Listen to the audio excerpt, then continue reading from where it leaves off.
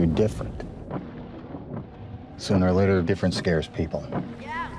You think if you don't fight back, then maybe they'll like you. Stop picking on you, calling you a freak. Victim or not, make a decision. Your son is a remarkable young man. It wouldn't surprise me if he has more in common with Einstein, Mozart, and Picasso than he does with us.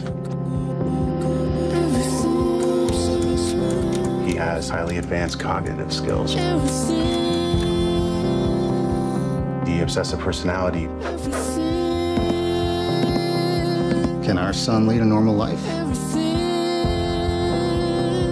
Define normal.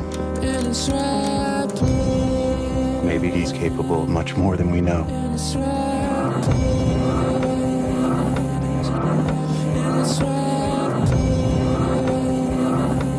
Say you're the head of the Sinaloa cartel. Who can you trust to track your stolen cash? He's capable of coming in cold, uncooking years of books, and getting out alive. Imagine the secrets this guy has. Who are you?